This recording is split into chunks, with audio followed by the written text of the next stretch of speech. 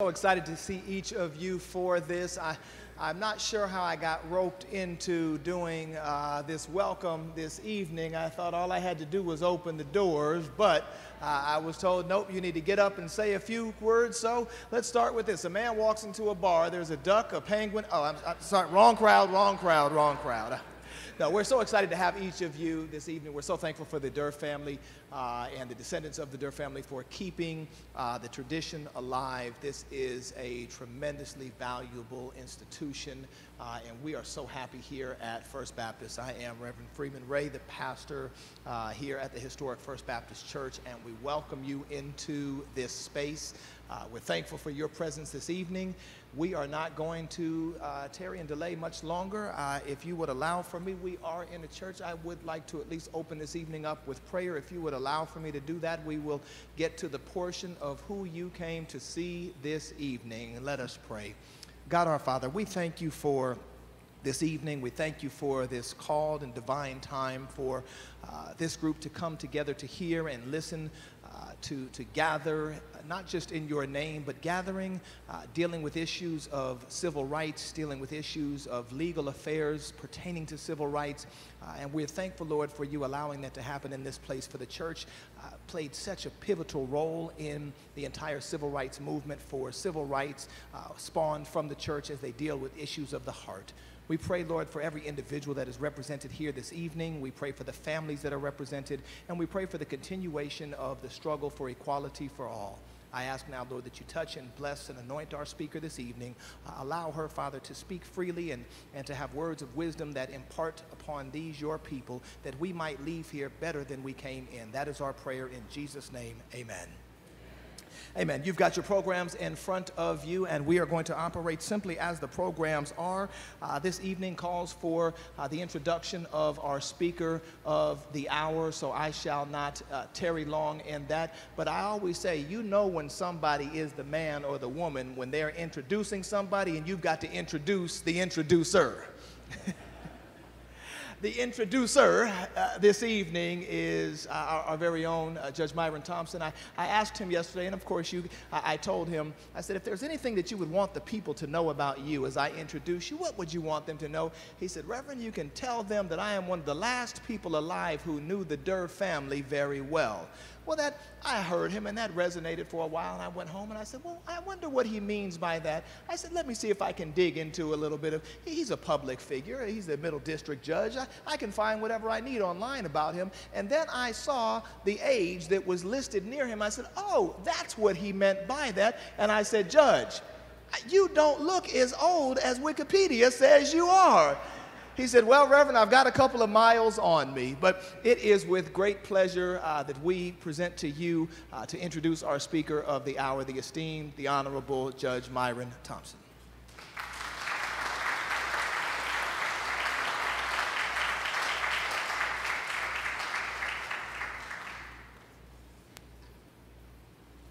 Thank you very much, Reverend Ray. In our lives, we are sometimes fortunate to come across people who make things change. They change not only us and our destinies, but they change the destinies of many. Almost 43 years ago, I met such a person. I had just been appointed to the bench at the extremely young age of 33. And this person graciously volunteered to host a party for me. I had heard of her from many, including even my mother. I had also heard of her husband. She and her husband were people who were so famous that there was even folklore about them. I had heard of her husband, the Alabamian who had gone on to be a Rhodes Scholar, who was part of the Franklin Roosevelt administration, but who had resigned from the FCC after dissenting from the adoption of the loyalty oath that was demanded, but who willingly took on the representation as a lawyer of other federal employees who lost their jobs as a result of that loyalty oath program, sometimes charging them nothing. And who most famously, along with his wife, posted the bond for Rosa Parks. He was bigger than life, but I never met him. But on this occasion, almost 43 years ago, I did meet her. I did meet his wife. She was a close friend of Eleanor Roosevelt and such controversial figures as Aldra Hiss and Jessica Mitford and all of those who were ready and willing to speak their minds no matter what. But above all, she was a deep friend and confidant of Rosa Parks. This woman I met that day, 43 years ago, was the stuff of legends. She was even called before the senatorial committee because she did not openly condemn communism. At the committee hearing, she gave her name, assured the members she was not a communist, and refused to answer any more questions. She was a classic Southern lady, albeit one with the conscience deeply rooted in the Constitution. I don't know how many of you have seen that picture of Virginia there where she's fanning herself while she's saying, "No, I will not answer." Of course I am talking about the Durrs, Clifford and Virginia. And I cannot rest my comments about the Durrs without acknowledging their daughter Lula,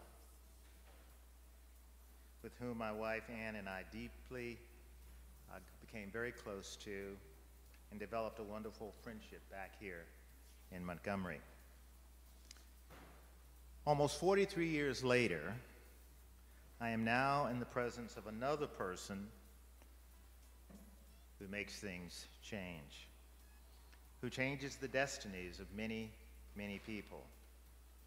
Of course, I could note that she has had 2 gubernatorial appointments, as well as 2 nominations by 2 different United States presidents, and was even considered a potential nominee for the United States Supreme Court.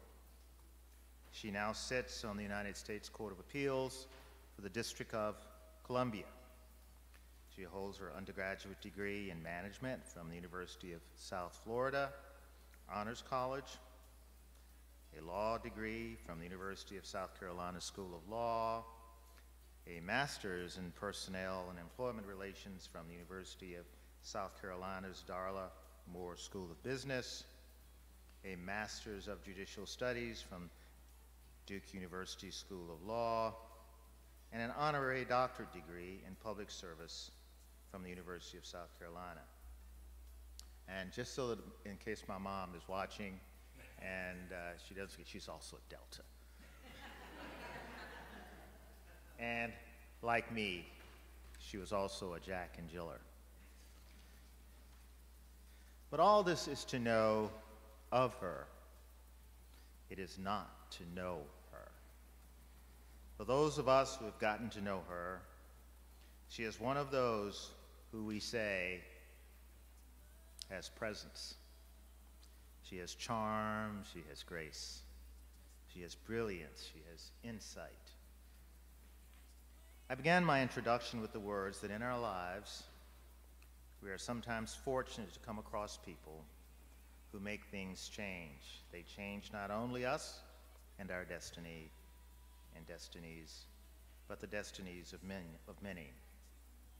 Such were the Durrs back then, and such is our speaker tonight. I now introduce to you Judge Michelle Childs.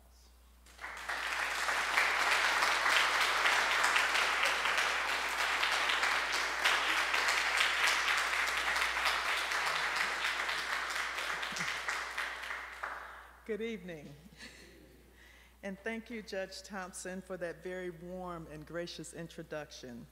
Unfortunately, my mother fell ill, but I would have loved for her to hear all of that and not be reminded of my childhood. As I listened to those remarks, a feeling of humility came over me as I realized that I am the person you just described. But I'm not a hero. I'm here because I stand on your shoulders and the many other judicial luminaries that have come before me, who have each sacrificed so much to provide me with this honor, speaking to all of you this evening. Tonight, I will highlight 7 dissimilar judges who, during the most daunting moments of the civil rights movement, helped to desegregate the South based on the legal principle that separate but equal is unconstitutional. You may not know all their names, but because they held steadfast to their faithful allegiance to the Constitution, despite raging social unrest and threats of violence, the rule of law was able to thrive and spread throughout the South. These judges had no political agenda.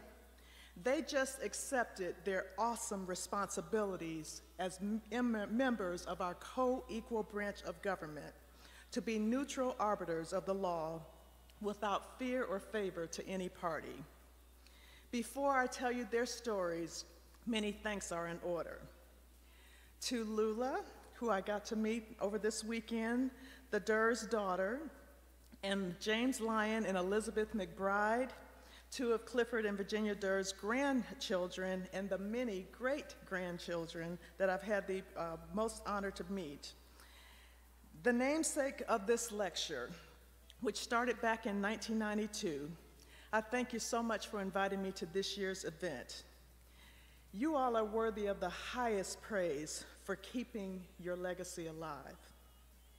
To Pastor Ray and First Lady, I want to thank them for extending us this beautiful opportunity to be in this place of worship.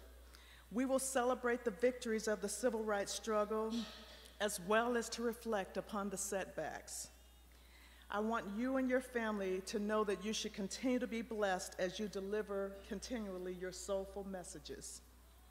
To the judges, professors, lawyers, authors, members of the public, all of who have joined in this weekend's festivities, thank you for continuing to celebrate with us tonight. And of course, thank you to my husband, Floyd, my daughter, Juliana, my law clerk, Donovan Hicks, who helped with a lot of the logistics here, Professor Patricia Sullen, and my dear friend, Judge Richard Gergel, for your leadership in making this event possible. I've also got several family members here, as well as dear friends who have traveled far from South Carolina, my beholden home, and from all corners of the country, including our Chief Judge of the Trial Court of DC. I'm so grateful to all of you. I thank Judge Thompson again, and Clerk of Court Trey Granger, because they really made this very possible to add on other seminars so that we could all celebrate the history of the civil rights movement, the court's relationship to the movement, as well as the current state of affairs in civil rights litigation. And wow, we get to do it in this beautiful First Baptist Church of Montgomery. When I found out that I would be speaking here, I thought about wearing my robe, but I didn't want this to be confused with a sermon for which I am duly not qualified to give. But wow, what an honor it is to be in this historic church, formerly led by Ralph Abernathy, a civil rights activist. These stained glass windows and the high arch ceiling, they tell us a story. In the late 19th century, long before the civil rights movement, Black worshipers sought refuge right here. In this space, despite initially not being fully welcome. Indeed, before the Civil War, Black worshipers were prohibited from entering the main floor unless they were sweeping or mopping. Instead, they took to the only place they were allowed in the church, the balcony. In 1866, fed up with a segregated worship place, they founded what has become known as the First Baptist Church of Montgomery in an empty parking lot. The fruits of their courage fortify the church we sit here today, more than 150 years later. And as we know, churches function as safe havens, and they were the center of the Black community and still serve as such in many respects. They stood as the foundation of Black religious, political, economic, cultural, and social life. It was the source of identity for our communities when the outside world tried to crush your spirit. It was a place to deliver not only spiritual messages as the center of worship, but also the plans for coordinated actions in response to civil rights violations. If these walls could talk, they would tell you another story key to this church's history. In 1961, racial divisions bubbled up in response to a controversial holding by the United States Supreme Court. In Boynton versus Virginia, issued a year earlier, the court held that segregated public buses were unconstitutional. But the southern states ignored the rulings, as they later would do in response to Brown versus Board of Education, with all deliberate speed. And what became their rallying moniker, the Freedom Riders, a group of civil rights activists who challenged the non-enforcement of the Supreme Court's decision, gathered white and Black people alike on the same bus to protest the southern states' reluctance to follow the rule of law. The first Freedom Riders left from Washington, D.C. on May 4, 1961. For the next year, 60 rides with more than 400 riders met the angry protesters defiant of the Supreme Court's decision. Emboldened by their plan to desegregate, the riders sat 2 by 2 on the bus with a person of a different race on either side. But outside the bus, violence awaited their journey. When the riders arrived in Birmingham, they met the Ku Klux Klan, who violently beat the riders with baseball bats, iron pipes, and bicycle chains. Then Attorney General Robert Kennedy urged the riders to cease their expedition, yet they continued to Montgomery under the leadership of the great late Congressman John Lewis. Before the congressman even coined the phrase, they were getting into good trouble. On May 21, 1961, after 2 days of intense beating, state-issued police escorts, and white mob attacks on Freedom Riders, this church became a refuge. More than 1,500 people packed these pews. The Montgomery and Alabama State Police failed to quell the more than 3,000 white people who waited outside the church to bomb it. They were even throwing stones through the windows of the church. Unbothered by the threat of violence outside, civil rights leaders girded the parishioners with the righteousness of their desegregationist cause and the sanctity of their nonviolent response. They gathered in song and prayer. Remember the joys and hopes of those spiritual melodies. Go tell it on the mountain. Ain't gonna let nobody turn me round. Come by me, Lord, come by me. Oh, freedom. He's got the whole world in his hands, and of course, we shall overcome.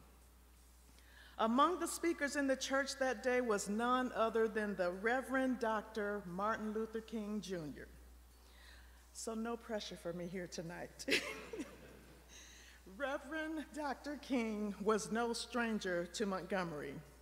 As many of you know, in 1954, he became the pastor of the Dexter Avenue Baptist Church just down the road. But he stayed involved in this community. 1 year after he became pastor, Reverend Dr. King spoke at the Montgomery bus boycott, delivering one of his first major addresses, while informing those in the attendance of the arrest of Rosa Parks. He also let those in attendance be reminded of their American citizenship, their love for democracy, and tiredness of being trampled over by the iron feet of oppression, the abyss of humiliation, and the bleakness of nagging despair. Unlike the Montgomery bus boycott, what was special about Reverend Dr. King's presence in this church in 1961 during those Freedom Riders movements was not his words, but his courage. Indeed, historians remember the mob violence in Montgomery and this church because in the basement, Reverend Dr. King, the late Congressman Lewis, and others took a phone call from Attorney General Kennedy to strategize about how to calm the violence that day. Kennedy asked John Malcolm Patterson, then Alabama's governor, to de-escalate the tensions. But when Governor Patterson failed to do so timely, Reverend Dr. King did something perhaps more notable than delighting this church with his words. He designated 10 or 12 volunteers to escort him through the white mob outside to prevent more violence. Reverend Dr. King's response and his purpose was to deter the black taxi drivers from engaging in violent efforts to avenge the riders inside by attacking the mob. He was successful and escaped the mob unscathed. Hence the beginnings of his urgings for nonviolent protests, even in the face of threatening action by others. Because of Reverend Dr. King and others' fearlessness, the flock of this church was battered but not broken on that infamous day.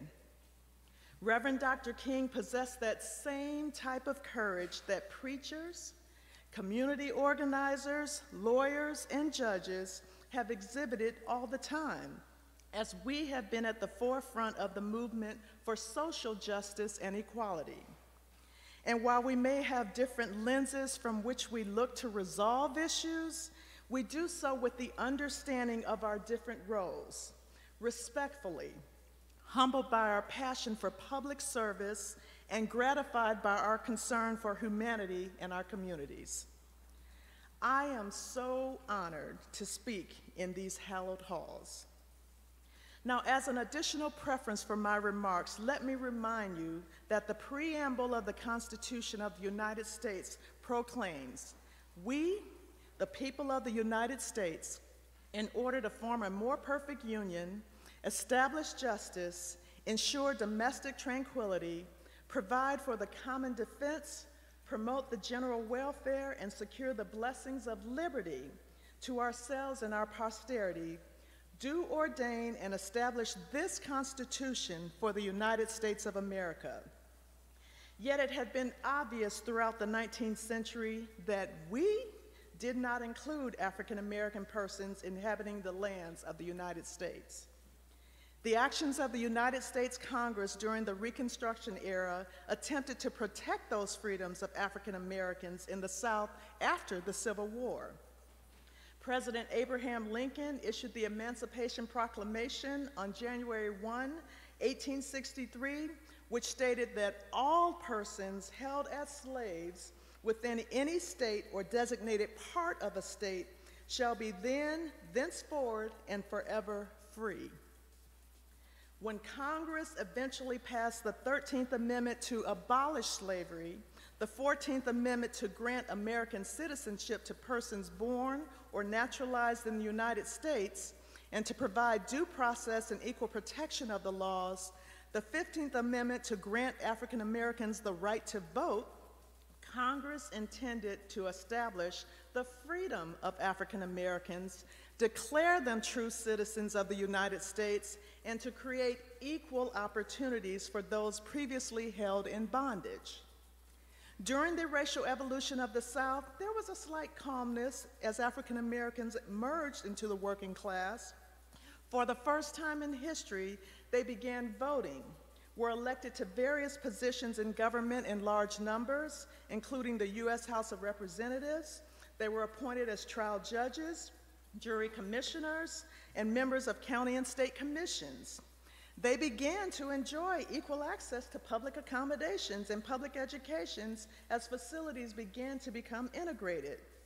But not long thereafter, African American citizens were systemically denied the rights secured by these Reconstruction amendments to the Constitution as Jim Crow and Black codes emerged and relegated African Americans to the status of inferior citizens as segregation re-emerged. So how fitting, the namesake of this lecture series are Clifford and Virginia Durr. They embody not only the legacy of this church in the lives they lived, but in their efforts to improve the standards of living for African Americans. If you were to look at the early lives of Clifford and Virginia Durr on paper, however, you might be surprised that history remembers them for their civil rights advocacy. Clifford Durr was born in 1899 to an upper-class Montgomery family with deep roots in Alabama. Both of his grandfathers were Confederate captains during the Civil War. Similarly, Virginia was also born in Alabama, but just up the road in Birmingham. One of her grandfathers owned a plantation and slaves, while the other was a member of the Ku Klux Klan. But education transformed the Durr's worldviews. After attending school at Montgomery, Clifford graduated as class president from the University of Alabama and earned a law degree from Oxford University as a Rhodes Scholar. And Virginia went off to Wellesley College in Massachusetts, where she was forced to comply with the college's rotating tables policy in the dining hall. That policy required students to eat meal with random students regardless of race. So although some might consider it forced interaction, you see how early this intermingling among the races opened their vision about the treatment of others. As Virginia married Clifford, and while raising 5 children, she stayed active in local politics in Alabama that promoted racial, economic, and social equality. In 1933, after Clifford took posts at the Reconstruction Finance Corporation and the Federal Communications Commission, Virginia got involved in local politics in the Washington, D.C. area. She joined the Women's National Democratic Club and began a long campaign to abolish the poll tax, which prevented many African Americans from voting. She was also a founding member of the Southern Conference for Human Welfare, an interracial group that fought to reduce segregation and improve living conditions in the South.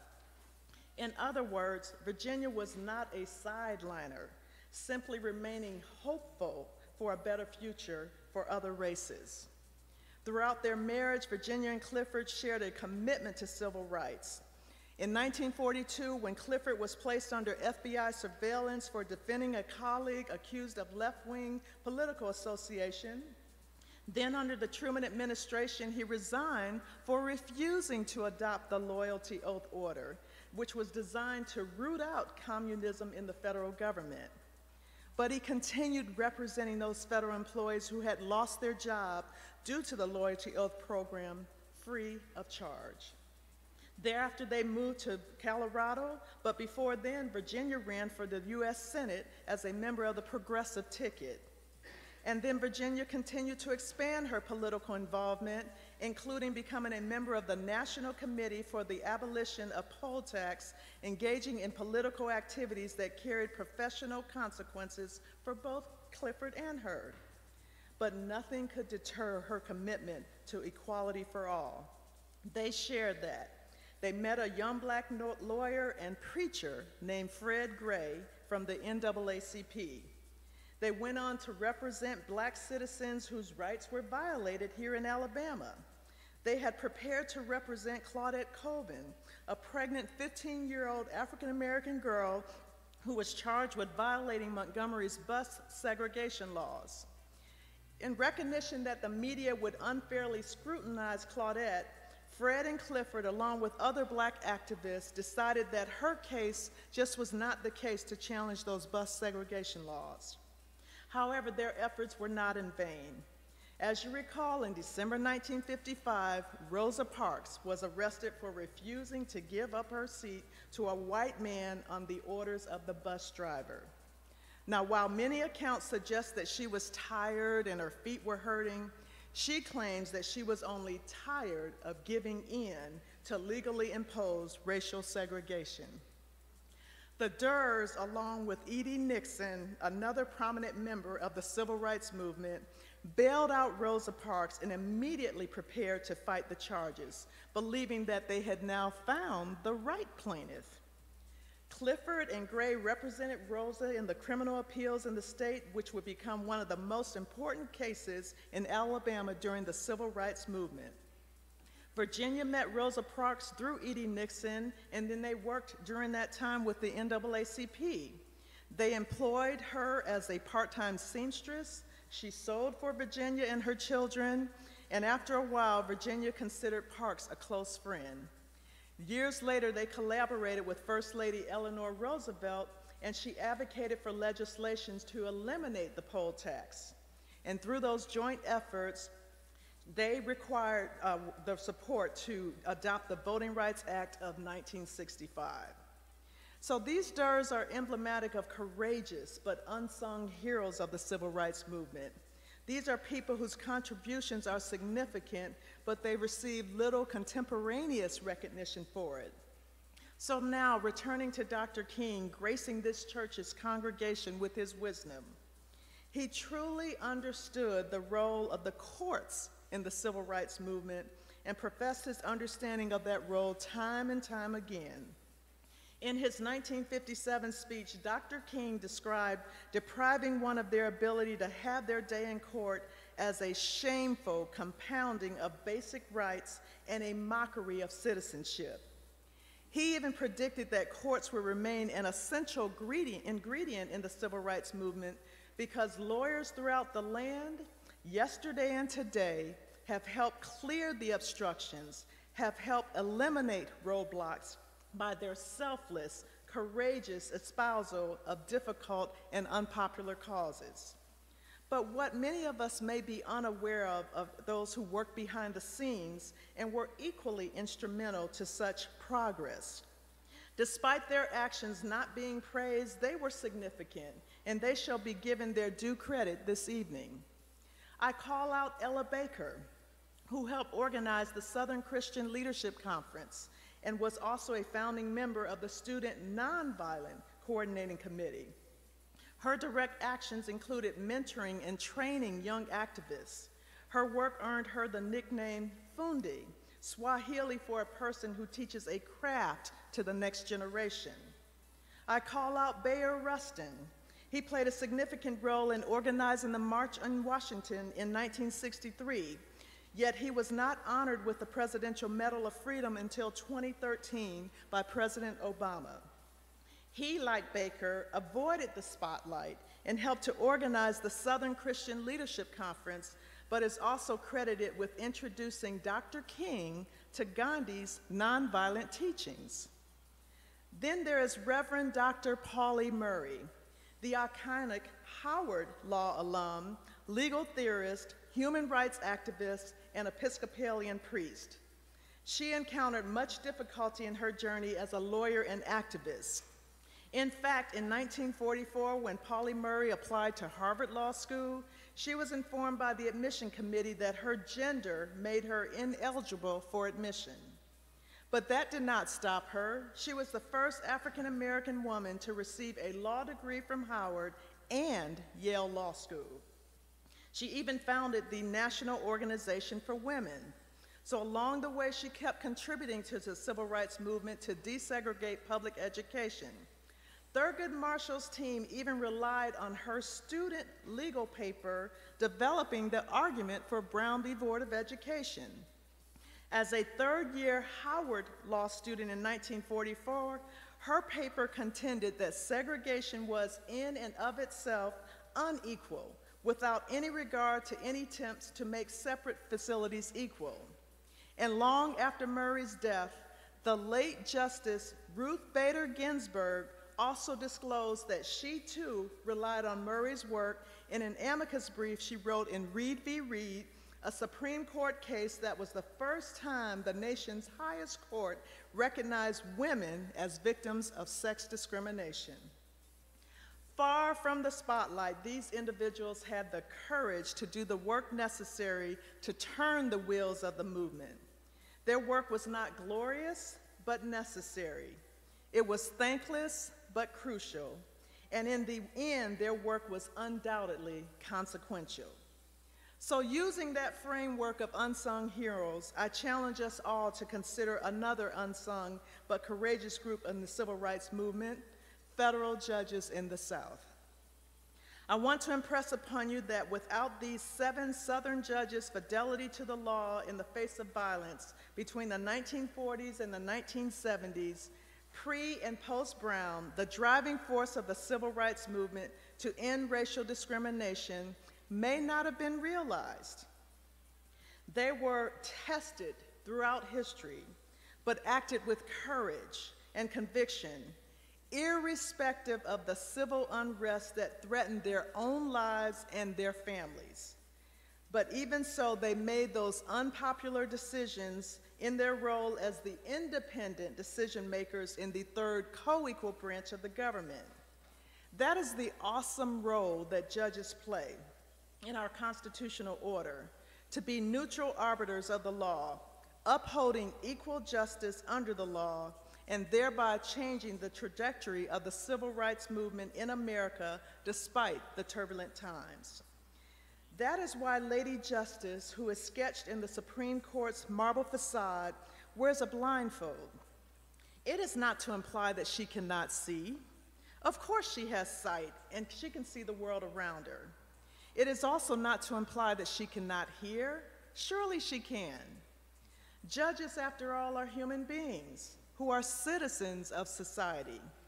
Rather, the blindfold she wears is symbolic of one of the tasks that our founders charged us with: to put aside our biases, beliefs, worldviews, politics, influences, and sympathies in every case we hear. But Lady Justice also holds another symbol in her right hand, a scale. What tips the scale, though?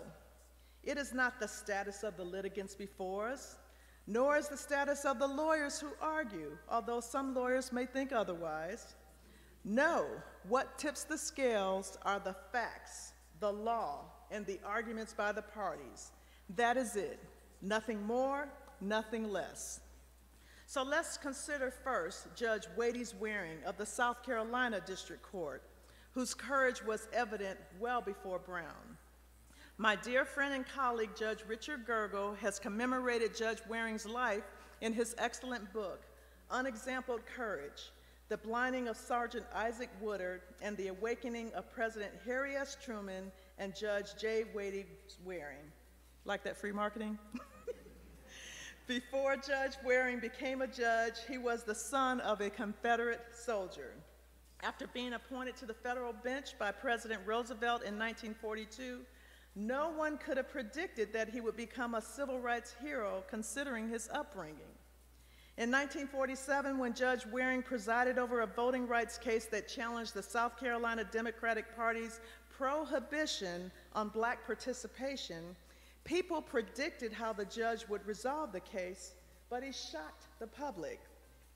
He ruled that the Democratic Party was not a private club and therefore not exempt from the 14th Amendment's protections from discrimination based on race. The public reacted viciously. Shortly after that decision, crosses were burned in his yard, rocks were thrown through his windows. One magazine even labeled him as the lonesomest man in town. But in the face of violence, Judge Waring continued to show up to court each and every day. In 1951, before Brown was law, he dissented from a 2-page panel decision that upheld school segregation. That case, Briggs versus Elliott, was the first case in the 20th century to challenge the constitutionality of racially segregated schools. He wrote that when the United States adopted the 13th, 14th, and 15th Amendments, it cannot be denied that the basic reason for all these amendments to the Constitution was to wipe out completely the institution of slavery and to declare that all citizens in this country should be considered as free, equal, and entitled to all of the provisions of citizenship. He went on to conclude that segregation is per se inequality. Judge Waring's dissent helped influence the unanimous majority opinion in Brown v. Board of Education, and that changed the landscape in what many believe is the most courageous decision in U.S. history.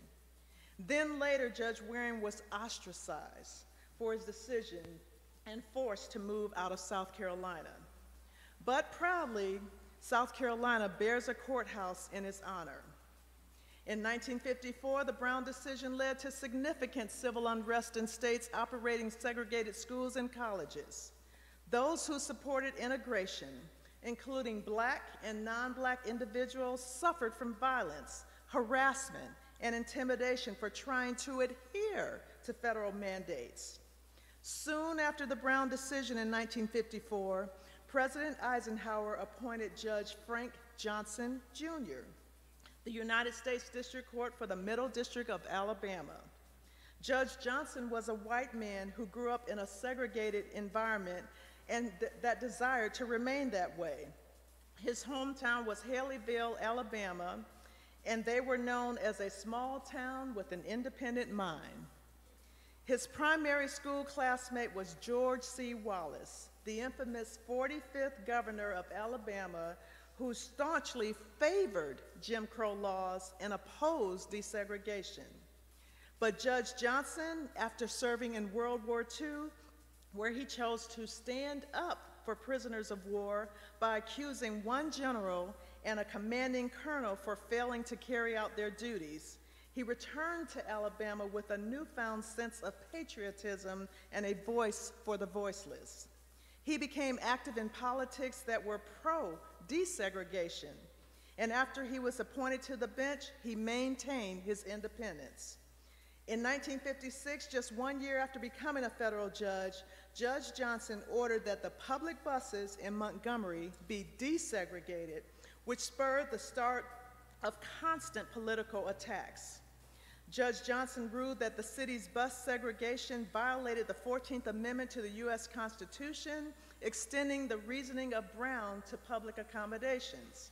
He later upheld voting rights for Tuskegee, Alabama, ordered the integration of public schools in Macon, Alabama, and mandated that all voters in Selma, Alabama, be allowed to register to vote.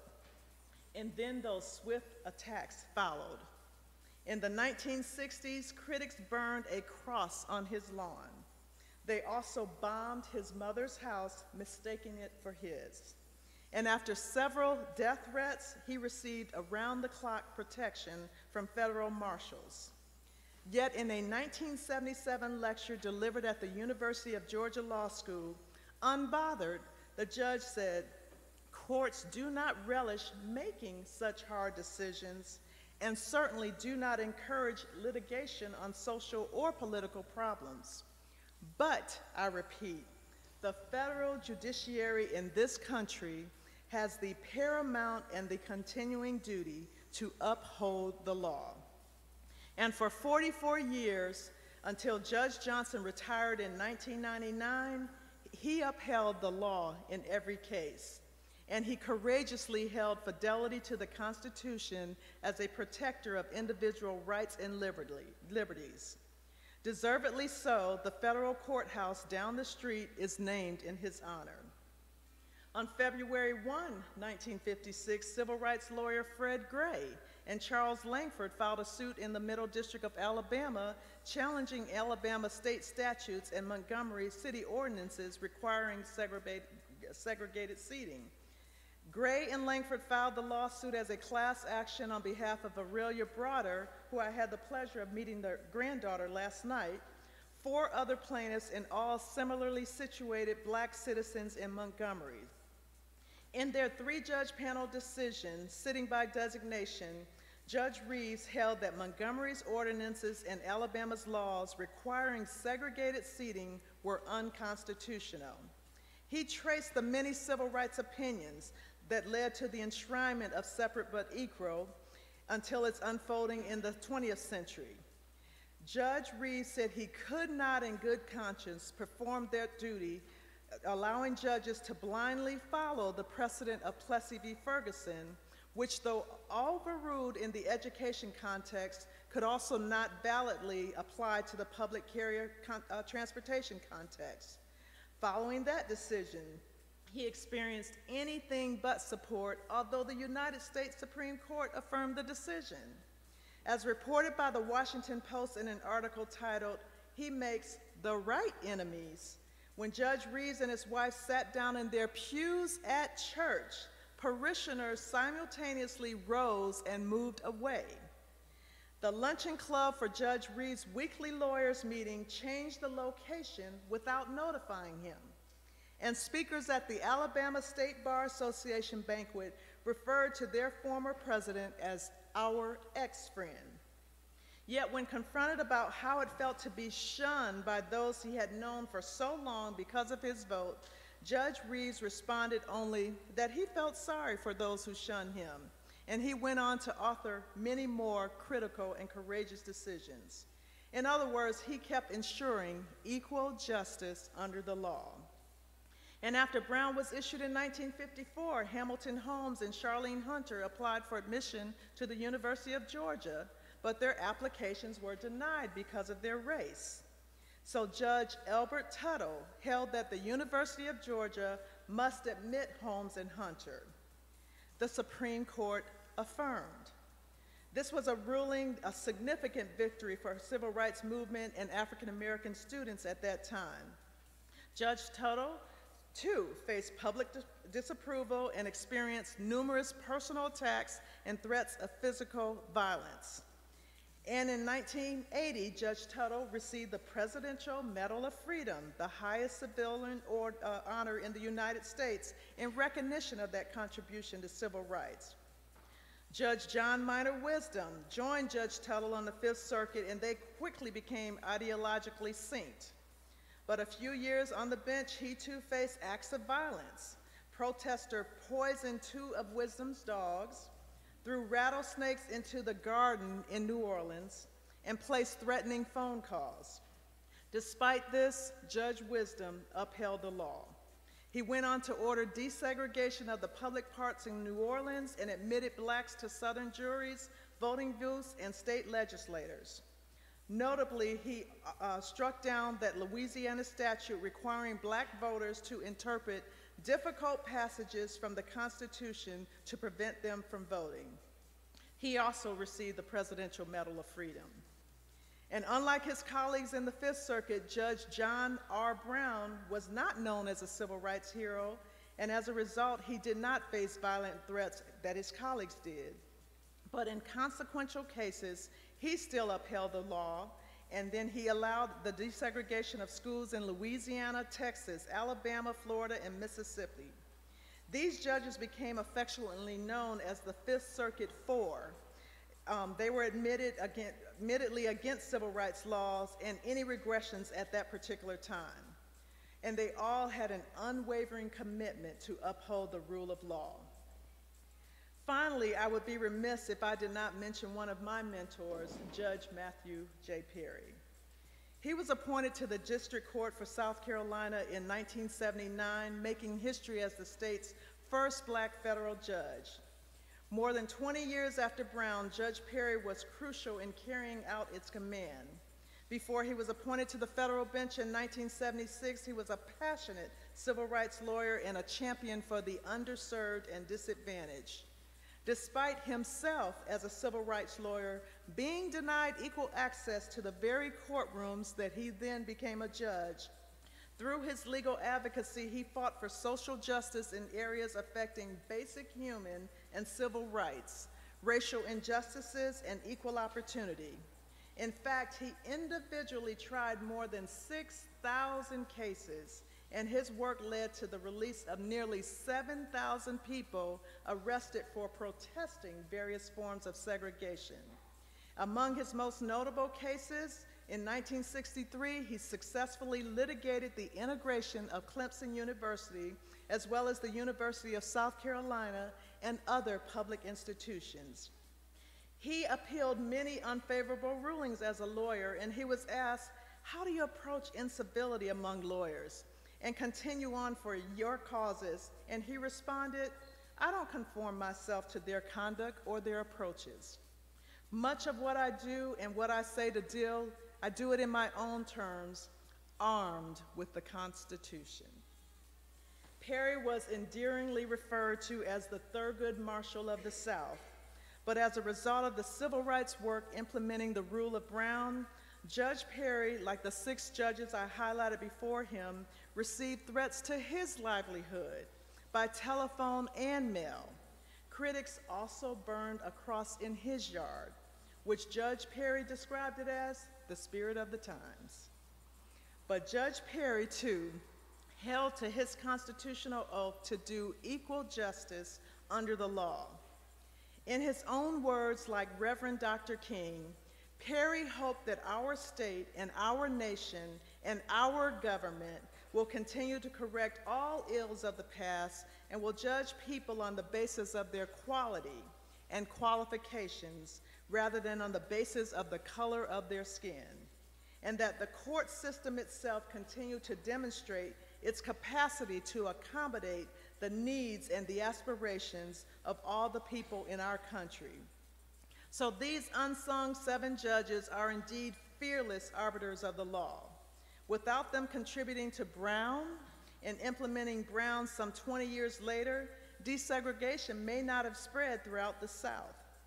They acted as a fierce firewall to Southern defiance of the Supreme Court, and each of them is deserving of their respective places in civil rights history. Indeed, the courageous but the unsung legacy lives on in many judges sitting on the federal bench today. And so I focused on Southern judges who had a role in the civil rights movement, but tonight I also wish to honor my new friend and judicial luminary, Myron Thompson. He succeeded Frank Johnson Jr. at the young age of 33 in the Middle District of Alabama, right here in Montgomery. No doubt Judge Thompson has continued Judge Johnson's legacy. His rulings are indeed a model of fairness and impartiality.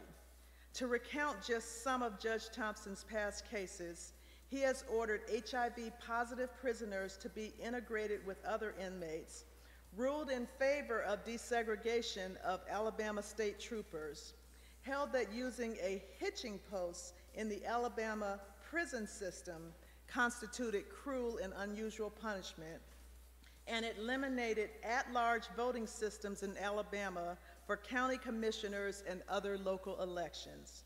And that was all in a day's work. Incredibly, he still maintains a full caseload as an endearing, true public servant. So as I have started my new role as a judge on the DC Circuit, which many describe as the 2nd highest court in our nation, I recently retook the judicial oath. And I was honored to have Supreme Court Justice Ketanji Brown Jackson administer that oath to me in a crowd of hundreds as a witness.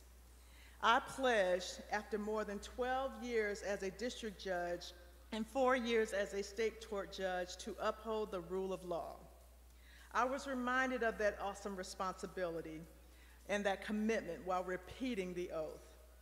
It is not some combination of some lofty words. It is a commitment primarily for 3 reasons. First, it reminds all judges that their principal responsibility is to execute their assigned duties without fear and to the best of our ability. Second, the oath emphasizes that judges do not swear allegiance to politicians, but to the U.S. Constitution. Finally, it bonds all judges in unity and allegiance to the principles of equality and justice for all. If I can have half the courage of those 7 unsung judges, and of course, dear friend Myron Thompson, the other individuals identified here tonight as well, I believe I will have garnered the courage of the Black worshipers of this church who founded this majestic church. Unbeknownst to them, their legacy inspired a generation. Their personal cross were certainly great, but the benefit to this country was even greater. So at a time when public confidence is so low in our courts and it's very concerning, I hope these judges' courage and competence that the rule of law should never, ever bend to fear or favor. Thank you.